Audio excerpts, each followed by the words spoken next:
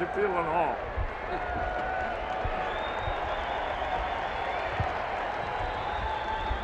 Lead with a count of 2-2. There goes a runner. Swung and struck out to throw. He is out a double play. And so Lean struck out, and Barry Hill threw Gary Reedus out.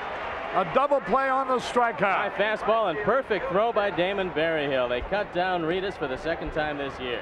Do you remember in St. Louis, you're plugging the great movie you made, The Winning Team, in which you played the role of Grover Cleveland Alexander, and you stopped into the booth there, and you did 2 innings on that afternoon.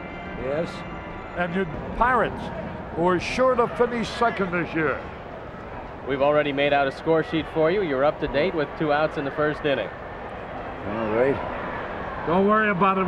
When you start next inning, when the Cubs come to bat, everything will be ready for you. The pitch. A bouncing ball. Sandberg has it over to first. And no runs, no hits, no errors, nobody left. We go in the bottom of the first. No score. All right.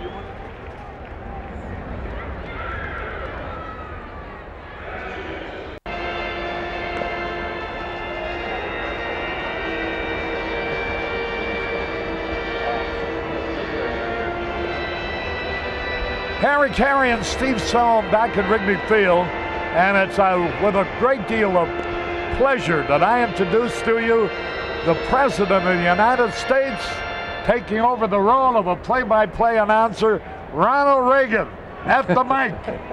Well, Harry, thank you very much. You know, in a few months I'm going to be out of work, and I thought I might as well audition. Well, I'm afraid that you got this job anytime you want it, Mr. President. All right. Webster will lead off. Webster, and batting left-handed, of course. Up at the plate, Rick Sutcliffe out on the mound. He's getting a sign from Zimmer, the man. Oh, yes, yes. Popeye, we call him. Just met him down there in the dugout a little while ago. Great fellow. Comes the pitch. I tell you, I think that was outside to him. Mr. Wow. President, here's a young man, good looking enough to be a movie star and maybe someday president. Ryan Sandberg. Well. And he fouls one over to the left, around third base. Oh, yes, I met him down there, too. Jim Leland, the Pirate manager. What did he say to you? He was very, very nice, and said he wanted to meet me. And there goes a high ball out to left field, left and center field, both going over after it, and center field gets it for one hand. So I completed and had him foul it. And then I thought I'd take a chance, and because I knew at no time there were a dozen stations broadcasting the same game, and I didn't want to lose the audience, so I had him foul again. And then I had him foul, just miss a home run by a foot. And then I had 2 kids getting a fight over the ball that went over back of first base. And finally, I'm really beginning to sweat. And then my fellow on the other side of the glass started typing. So I figured it was all right. I got another ball on the way to the plate. And the note he handed me said, jerk. And up at bat, Glenn Wilson, and he's right-handed. Comes the pitch, and it's a foul. Back into the stands, and a little scramble for the ball back there.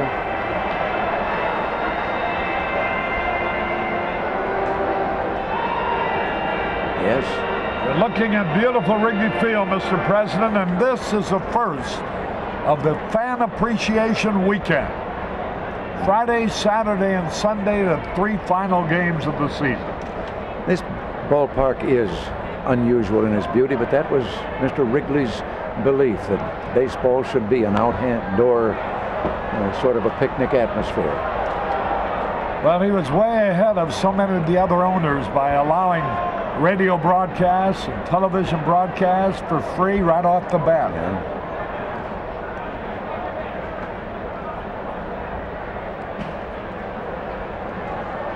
All right. Sutcliffe on the mound again.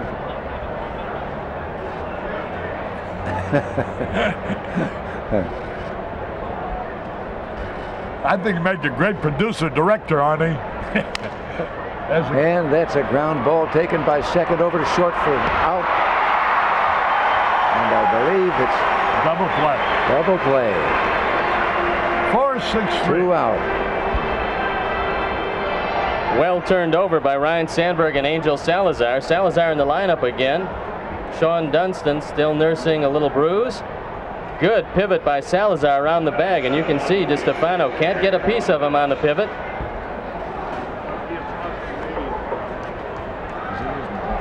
Prince is out of our neck of the woods. He's from Kankakee, Illinois.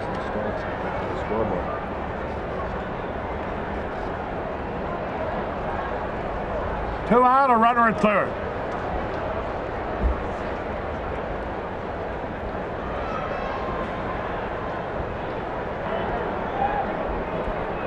A hot day in the beautiful Wrigley Field this afternoon.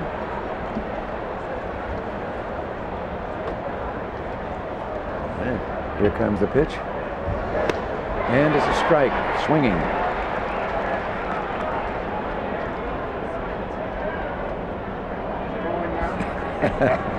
Arnie says it's the first time we've had two guys in the booth with a tie the entire season.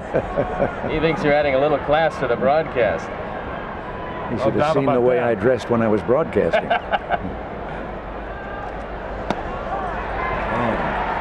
That's strike 2. 2-2.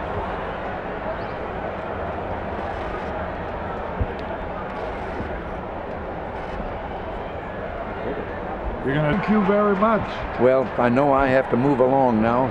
The job I presently have is calling me. But not for long. Good to see you. Well, good to see you, and thank you for letting me sit in here and do this. Thank you for coming in. It's been a pleasure. It really has.